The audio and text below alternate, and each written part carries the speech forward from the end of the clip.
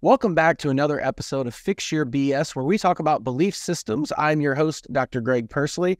We talk about belief systems in 5 major areas: relationships, career or business, finances, health, and faith.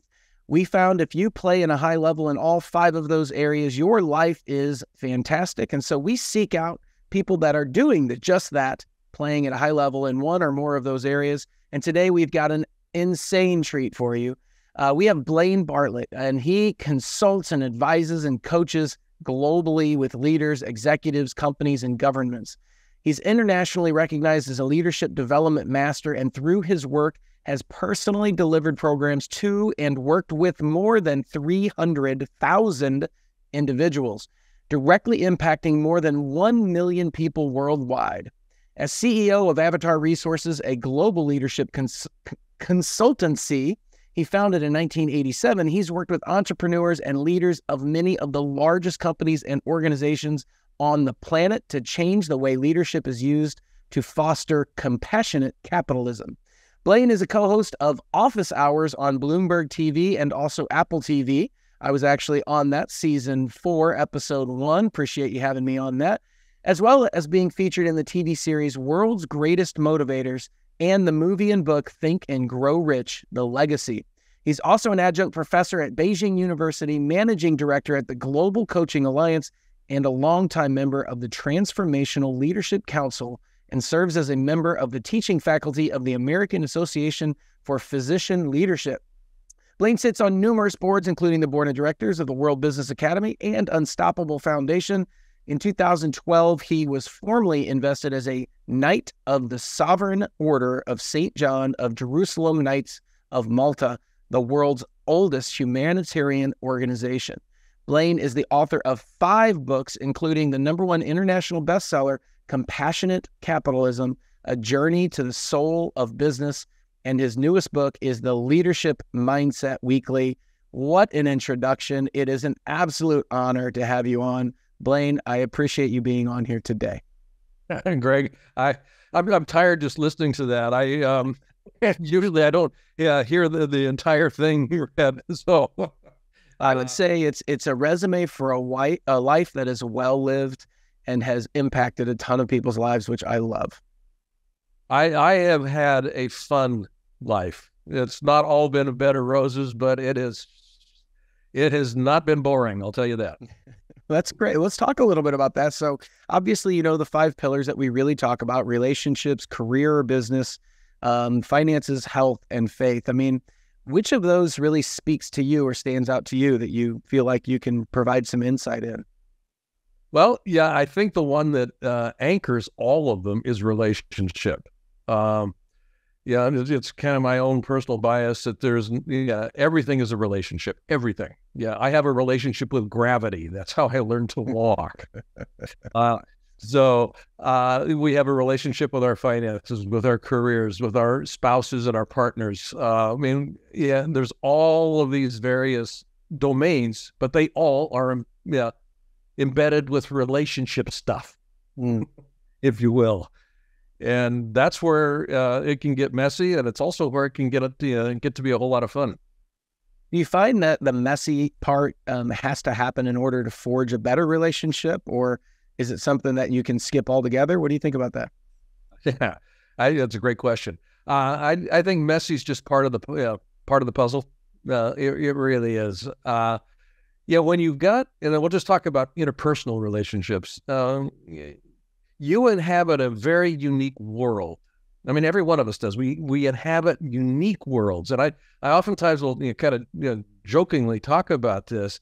There's about 8 billion people on the planet, and each one of us has our own point of view, our own referencing. We've got family systems, family history, cultural values, societal values, education, experiences, and it forges a unique worldview that nobody else on the planet shares. Now, here's where it gets really kind of complicated. We all live on this same rock, on this same planet. And it's easy to assume that because we share this same space that we should all be pretty much the same. It's not the case. I am continuously dealing with aliens. Your worldview is alien to me. And so part of the success in life has to do with understanding that I'm interacting with an alien. And I don't mean that in any kind of a pejorative way at all. It's just that your worldview is not mine, and I can't know it the way you do. And if we're going to collaborate and work together and live together and play together, it's incumbent on me to begin to discover as much as I can your world so that I can have a basis to actually relate well. Now, that's messy. That is true. Trying to step into somebody else's shoes and see their perspective is obviously something that is hard, but much needed. It has to be done in order to really get somebody's point of view. But honestly, like you just said, you're never going to 100% get it because you have different life experiences. Yeah, absolutely. And that's where things kind of get interesting. I mean, if I believed what you believe, I would behave the way that you behave. So the only thing that's visible to me is your behavior. I can't get into your brain and into your mind to experience what you're experiencing or to think the way that you think. All I see is your behavior.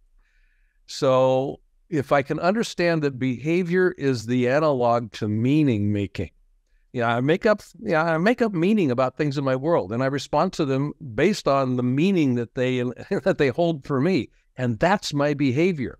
And if I thought the way that you did, I would behave the way that you did. So rather than getting all wrapped around the axle and upset because your behavior doesn't match what I think it should be, that literally is an invitation for me to explore. To tell me more. It's kind of like, how do you see this such that behavior gets generated here? My wife and I have a ball with this. Sometimes I don't mean fun necessarily. It's kind of like, okay, let's back the truck up on this and let's have a conversation. Well, that goes back to the biblical reference where it talks about be curious like a child, right? I mean, it's you should always just have this curiosity of tell me. This is one of the reasons why I really love talking about belief systems, is because when people connect things belief-wise, they say, well, this equals that. This is what I believe, and that's just the way it is. They never revisit it. And if you don't believe the same, then they're going to fight against you. And that's where this big ball of clutter comes about. And if you just take that what you just said, that, hey, have a little childish excitement about it and be like, well, let's see what this leads, my wife calls it, my wife and I call it mischief, get into a little mischief. Yeah. So that's awesome. So do you have any tips or hints or tricks that people can use to maybe look into themselves or look into their relationships to where they can maybe, develop better ones? Is there anything you've experienced that you could help them with that? Well, yeah, there are a couple of different things here. One, curiosity. I mean, just kind of like you're talking about the mind of a beginner, the curiosity or the inquisitiveness of a child. But curiosity by itself isn't enough. Curiosity, if I really follow the thread, leads to inquiry, leads to interest. Now, so if I'm curious, now I become interested. So I want to, and that curiosity can be satisfied pretty quickly, but interested is an invitation to explore. But I don't become interested automatically necessarily. Curiosity is almost always the precursor to that. So, that's one thing that I can play with. The other, my first book, Discover Your Inner Strengths. I wrote that with Stephen Covey and Brian Tracy. And there was an area in the book when I was putting the chapter together that I'm thinking of here about levels of discernment. Kind of what I pay attention to and how I pay attention. And the base level, and this kind of comes out of some Buddhistic teachings, but the base level of discernment is judgment. And that's where things go south pretty quickly. This is right, this is wrong, this is good, this is bad. I like this, I don't like that. And it's all values-based. And because it's values-based, it's very personal. Okay? My values are different than yours. So if all I do is interact with others on the basis of judgment, I'm always going to have a disagreement, conflict, upset, all that kind of stuff. So I want to be able to bump it up a level And that next level up actually comes into the kind of the noticing area where it's more about evaluation. Is this working or not working? Which is different than, is this good or bad, right or wrong? Yeah, the question of working or not working is a values-free assessment of the situation. And how do you think ego and emotion plays into that? We talk a lot about the two E's, ego and emotion, talking about evaluation versus judgment. I mean, where does that come into play, do you think? The difficulty in transiting from judgment to evaluation, oftentimes I literally put myself in the position of being wrong. And now, intellectually, I can understand the value in being wrong. I can, new learning comes as a consequence of that. But I have never met anybody in my life that likes the experience of being wrong. And that's the emotion, that piece. The ego, the purpose of the ego is to protect the status quo. That's the purpose of the ego. And the status quo doesn't need protecting. And by status quo, I'm really talking about my identity, my sense of who I am. And that's a fabrication. Who I am is made up. It's made up by me, and it's contributed to by a whole lot of other folks out there. But essentially, this persona that's got the name on it, Blaine Bartlett, is a made up artifact. Have you ever listened to Jim Carrey talk about that? Jim Carrey talks about that a lot, where he talks about, I've acted the part of Jim Carrey for a long time. Aldous Huxley talks about that in The Perennial Philosophy. Alan Watts, in the green room. He's got this whole little thing on that. I love Alan Watts. Listen to him a lot. Oh, Alan Watts is rich. He's just got some amazing stuff. That's awesome. So that whole area of discernment, and then you start connecting the dots from evaluation. You start looking, where's the application on this? And this is where the for the sake of what comes into play for me. And I'm not talking about vision or the why I'm in a relationship. There has to be something more tangible. And for me, it's that for the sake of what? What does it make possible? What does being in this relationship with you make possible for me that I wouldn't get to have, do, or be if I wasn't in this relationship? That's awesome. And if I can identify that, then the nature of evaluation becomes a lot easier to actually work with. That's awesome. Yeah. What an amazing insight. That's fantastic. I mean, that's something that we talk about a lot in relationships and my different groups and stuff, and where people's relationships start to fail when they start protecting themselves and become very selfish. And that's where the ego and the emotion the ego kicks in and the emotion comes out. And so, what happens is that everything becomes very directed at the other person. Instead of trying to help them and be selfless towards them, they become selfish and say, well, it's your fault and I'm going to blame you. And therefore, I'm not to blame because you're to blame. And that's the crumbling of the whole process. But what you're saying, basically the opposite, is like, look, if you could, instead of casting judgment towards the other person, you could just evaluate the situation, taking the ego and emotion out and just saying, what are we in this for? And what really a relationship should be, you complete me and make me a better version of myself, and I complete you and make you a better version of yourself. And therefore we should be better because we're together. Does that kind of sum it up for you, or is there a better way to put that? Yeah, in one sense, I mean, that's, a very common way of thinking about it. And here, for me, the difficulty on that is the assumption that I'm not complete. I actually am complete. Now, I may not recognize all of the completeness in me, which is where other people come into play here. There's nobody out there but me. That's kind of a meme that I work off of. So if I notice you and I'm attracted to you, I'm really noticing an element of me that is present in you, and I want to bring that closer to me. And that's the experience of becoming complete. But it's something that was latent in me to begin with. I wouldn't have noticed it if it wasn't resident in me. And the same goes on the shadow side as well. I mean, if I'm triggered by something out there, there's a part of me that's got this little shadow piece that's kind of in play here. And that's the beauty of a marriage, I think. The best marriages that I've ever encountered, and I include mine with Cynthia in this, is not free of argument, conflict, frustration, or any of that stuff. All of those things are ways that I get to work on me. When she does something that triggers me, it's kind of like, okay, first move, what's going on in here? Okay, what do I need to come to grips with? It's not her. I mean, she's just living her life. That's the easy way out, right? The easy way is to say it's your fault. You need to change, which you have no control over. And the hard, and that's what we're taught in our society, I think, is that you should blame others or other things or circumstances and become the victim of it, and then you have no control, and that feels, nobody likes to be out of control.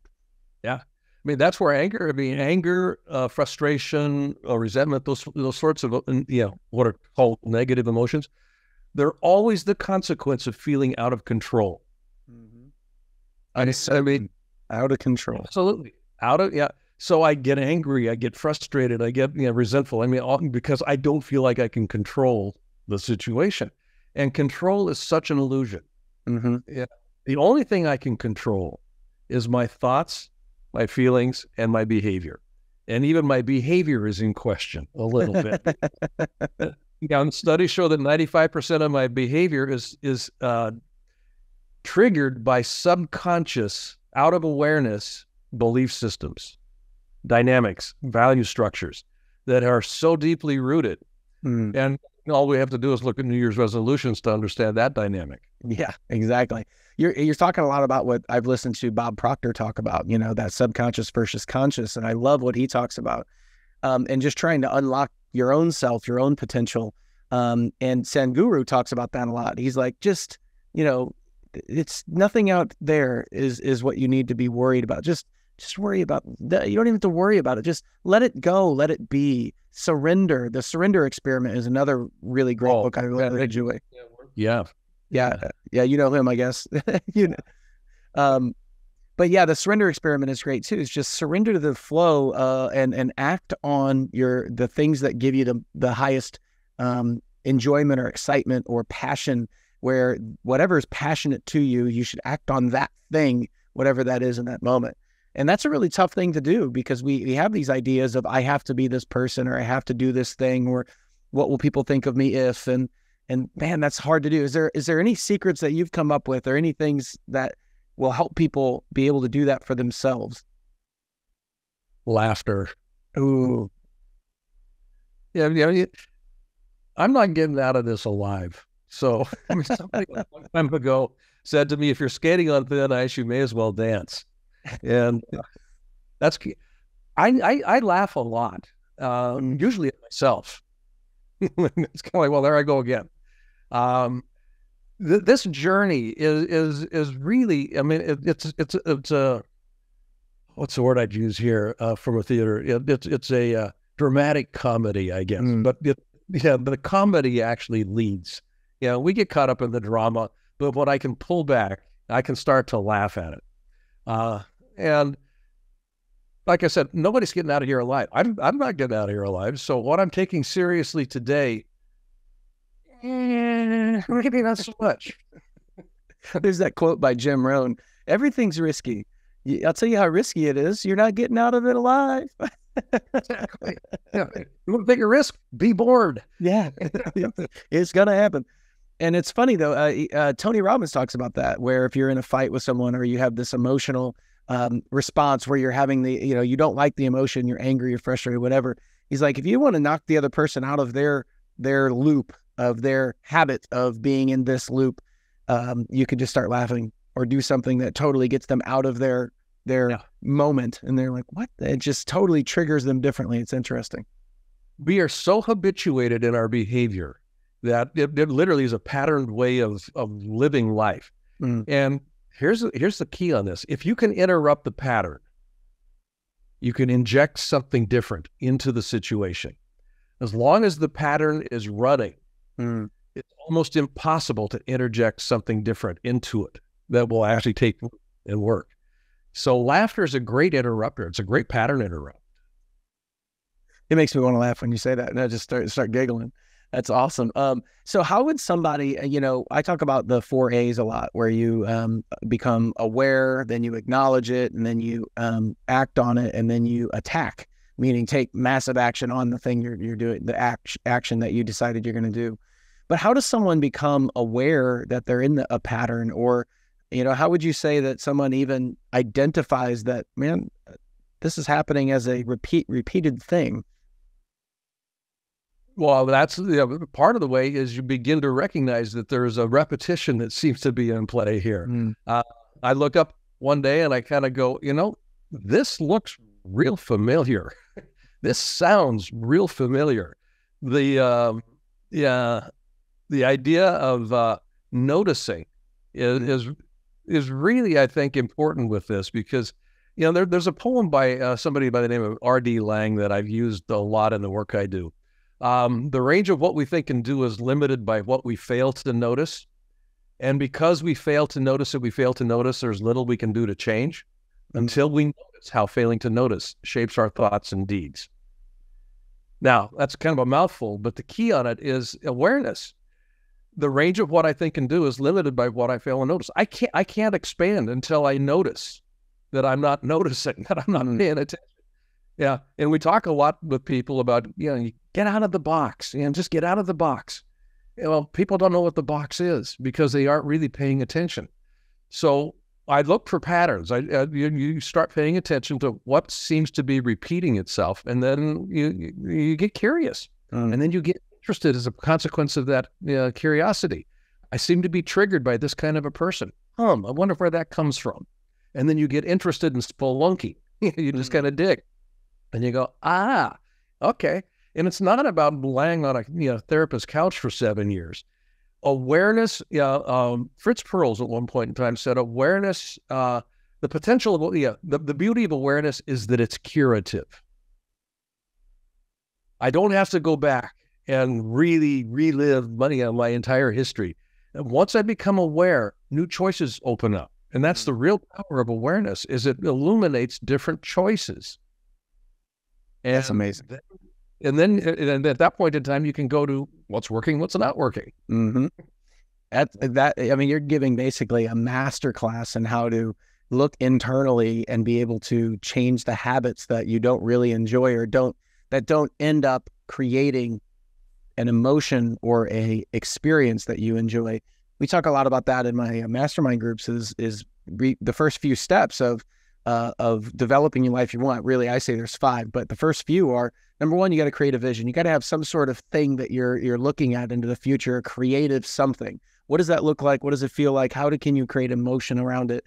The second part is you have to take consistent, constant, correct action toward that thing. So that consistent, constant, correct action, you take it toward that thing. And so one of the things we have them do is we have them draw a line, and we say, on the left side, I want you to write down all the habits and actions and things that you do on a regular basis that drive you toward that vision. And on the right side, all the habits and actions, things that you do that drive you away from that vision. And then you have a list, and you go, now we're going to start identifying these things on this side and moving them over here. We're going to create new actions or habits. And that's really what you're talking about. Become aware. I'm in a situation. I'm in an emotional situation I don't like. Get curious. How did this happen? How am I here? I don't like this. It feels uncomfortable. How do I get out of this, or do it? Notice it to where I don't have this recurring again. And then what can I change it by doing different actions? That's pretty much what you're saying, which is awesome. That's yeah. A different action will produce a different result. Yeah, it can't not. Such as well. So when you're in a situation you don't like, it's pretty simple. You just look and you go, how did I get here? What I don't like this. What's going on? What's happening around me? Let's notice what's going on. Don't get emotional about it. Just take the emotion out and the ego out, and just identify and move forward with new actions to get the better result. And then pay attention and go, did that work or not? Yeah. Do you think there's a lack of people that really get that emotional intelligence as they age? Because I really talk about, becoming mature is really just emotional intelligence. becoming emotionally intelligent. So, I mean, do you think there's a lack of that? Are people doing a good job, or could they do better? I agree with you on that. I think, age is if I'm open to it, and most people tend to be, I think, open to developing some wisdom over time, and you can use wisdom and emotional intelligence in almost the same kind of a linguistic frame here. It's they're basically the same when you start really sussing it out. But emotional intelligence, there's energy in emotions. So I want to have emotions are the frequency setters. That's how the human works, is through frequency, and emotions are the vibrational frequencies of the human being. Our thoughts are one thing, but what's the feeling structure that we have with those? And this is where the whole law of attraction work actually is rooted. And it's the law of attraction is a secondary law. The first law is the law of vibration. Everything vibrates. Everything vibrates. And if you're vibrating in concert with anything, it will be in your experience. So the beauty of emotion is that when you can begin resonating in concert with and in resonance with that dream, what does it feel like? Don't just imagine it as a picture, but what does it feel like in your body? That bump in frequency, by definition, is going to put you in a different plane, frequency plane, that will be populated by different things that are consistent with that frequency plane. They may not show up right now, but if you hold that state, high fidelity, you will begin to notice, well, where did that come from? That's interesting. I couldn't have brought that in if I'd planned. That sort of stuff. It's interesting. I love this conversation because it's literally, it reiterates a lot of the things I hear and a lot of the things I talk about. But, the third step, like I was talking earlier, I have a shortcut, 3 steps. Vision is number 1, create a vision. How does it feel? What's the emotional attachment to that? Number 2 is create constant, consistent, correct action toward that vision, just constantly working toward it. But number 3 is eliminate the control of when and how that thing will occur. That's the surrender side of it. And that's exactly what you're talking about. You're talking about just, hey, stop trying to force things. Just get yourself into that higher frequency and then see what happens. Watch what happens. It's right there for you. It's all available. You just got to match that frequency. So if somebody's identifying right now and going, man, I'm in a frequency state, or I'm in a state of emotion that I really don't enjoy on a regular basis, are there any things that you would say how they could raise that state of energy, that frequency, to say, I'm going to be up here and my standard is this. I'm going to stay here a majority of the time instead of being down here in the frustrated and annoyed and angry and all these negative emotions. How would you say to get there? The easiest way, and I say easiest, it's a relative term, is, I'll use the word meditation, but I don't really mean meditation. But basically, I'm talking about quieting the noise. The chatter that goes on in our mind is, studies show that we have somewhere between 70 and 80,000 thoughts a day. Yeah. Just like popcorn. They're just, yes. My mom used to talk about farts in the skillets. They're just they're bouncing all over the place. There's so much noise. I want to be able to quiet the noise long enough that I can get in touch with that experience. And one of the ways in that meditative structure that I can work with is the idea of gratitude. Now, and here's the magic of gratitude. It's impossible for anybody to experience gratitude for something they don't possess or something that they haven't experienced. Gratitude is only experienced in the moment of presence with that ideal. So you work with gratitude. The experience of gratitude supposes that it's already here.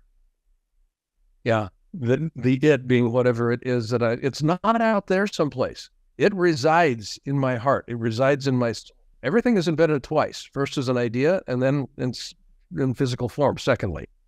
I want to get in touch with that idea, the ideation, and actually experience it. And gratitude is the gateway to that experience. So in my meditation practice, if there's something significant that I'm really looking to have in my life, I want to settle into it and and really experience being grateful for its presence. That I begin to match the frequency. I'm grateful for the experience that this brings to me. Mm. What about the gratefulness for the experiences or the emotional experiences that you don't enjoy, when things don't go the way you expect and you have this emotional reaction? How would you say somebody, because I think it's easy to be grateful for the good stuff, but it's like one of those things where people imagine running a marathon, they imagine signing up, and then they imagine the start line, and then they imagine the finish line when they're finished, and everybody's wrapping everything around them, and, oh, you got your medal. Yeah. What about those 26 miles? Because about 13, yeah, it's going to hurt real bad, and you're not going to be so grateful in that moment. So how do you get yourself? Yeah, right. How do you get yourself trained to say, I will be grateful no matter what? Yeah. So it's a linguistic shift. It moves away from I will be, which is a future state declaration, to I am grateful no matter what. Mm. I am grateful. I am experiencing gratitude for the body that allows me to run 26 miles. Mm. So you play with the language a little bit. Language creates reality. It also is a reflector of reality. So going back to how do I become more aware? I start paying attention to my language, both my internal talk, but also the one that I express outwardly. Yeah, because it gives me information about what's the consciousness that is generating this experience of reality. You know, one of the things I talk about too, and you just reiterated it again, is I tell people to change the phrase "I want" to "I have," and "I will" to "I am," and really work on rephrasing that and paying attention to say, I want to be wealthy, or I want $1 million. Say, I have $1 million, or I am wealthy.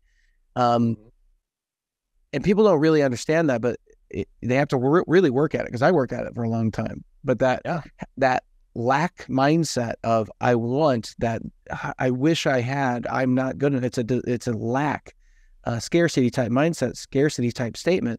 And really what you're reiterating in your brain is that you don't have it. So therefore you're attracting it. You don't have it. That's what you're attracting. So when you say meditation, how long of a practice do you do, and what do you really do as far as that goes? Yeah, I've been meditating about 45 years now. It's really run the gamut in terms of what I've done. What I do today is about 2 to 3 times a day. I'll sit and just become quiet for about 10 minutes. Yeah, I'm not interested in a 14-hour meditation process.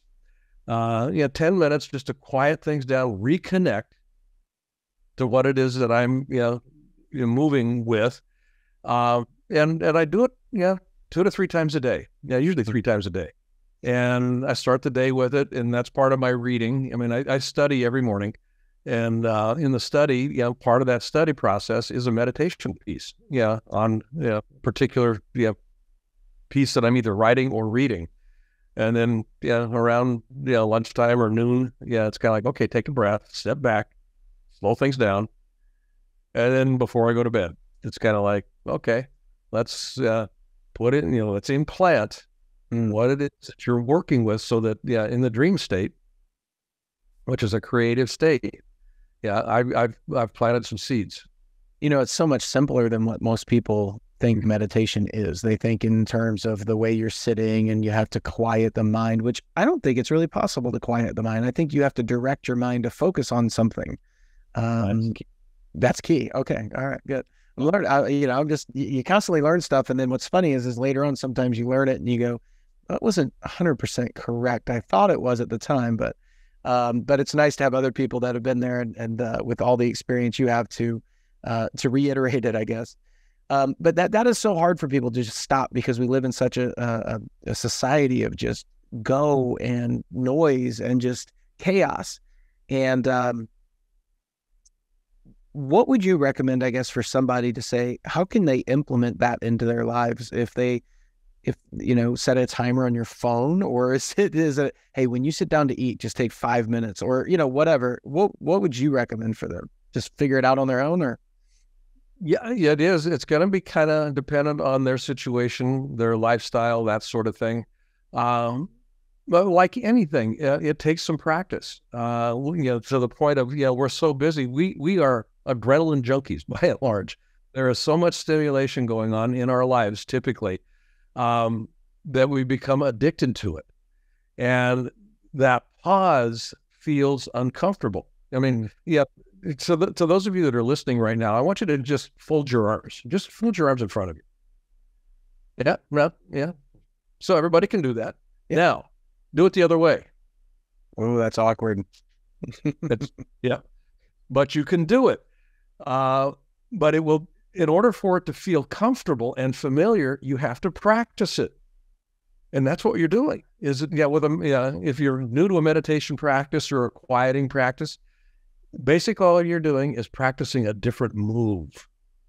This move tends to be one that settles as opposed to one that's frantic. We're very comfortable being frantic. It's so funny how we forget when you're a child, you try something new. A great example is always riding the bike. You try riding the bike and you fail, and you get up and you get back on it and you don't think anything of it, and you just keep going, and I fell over. Oh, get up, keep going. It's interesting how as we become adults and the world does its thing to us, and we forget that, failing isn't necessarily a fail. It's just a learning process of, well, that didn't work. Now what? And how can I learn from that? And moving on to the next thing. And when something's new, it's going to be uncomfortable. It's going to be awkward and odd, but it doesn't mean you should stop. So if there's anything I've taken away, it's I need to get back in to make sure I am really being aware of the thoughts that are coming out and going in, but also the meditation practice of a couple times a day, slowing down and stopping and taking a moment. 5 minutes, maybe 10, something like that. Yeah.